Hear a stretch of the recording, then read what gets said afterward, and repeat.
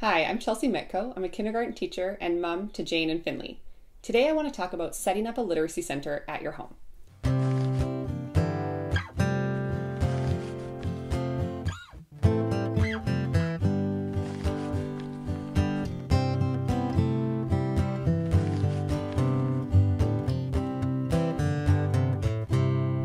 For us, this looks like access everywhere. We want to be able to access books and learning resources no matter where we are in our home.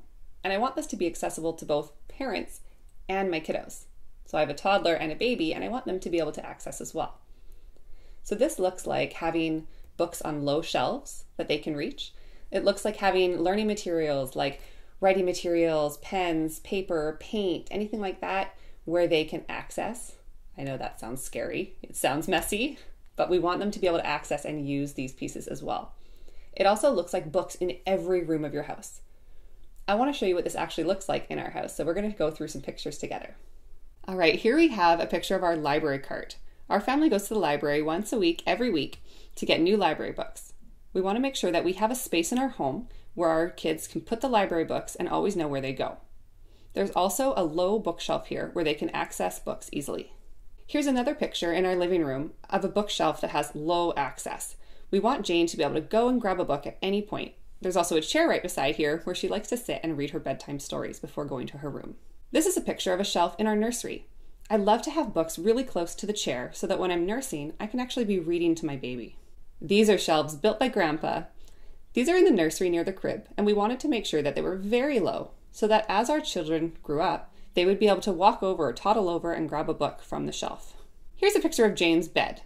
We love to have her bedtime stories right on the bed. It happens to have bookshelves here, which is fantastic. If you don't, you can have a shelf right near the bed where your children can pick out their favorite bedtime stories.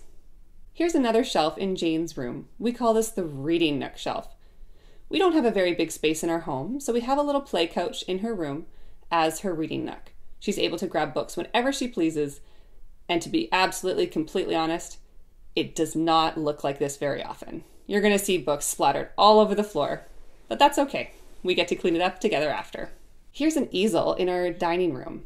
We love to have access for her for painting supplies and writing supplies so she can practice her printing.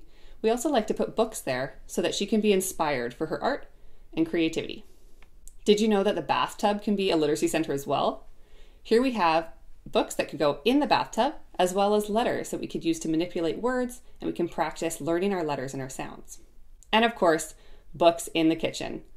We have cookbooks for adults, but there's also cookbooks for children. We actually got this brownie book from our local library, which goes through the alphabet, as well as a recipe to make brownies. So Jane got to make brownies with Mom. Having books and other learning materials around that are accessible to both parents and children, make sure that this is part of your daily routine. And that's what we want. If you want to take a closer look at the pictures shown in this video, need a refresher, or want to take a look at Janet's book, check the description below. I'm Chelsea Mytko, and thanks for visiting Born to Read.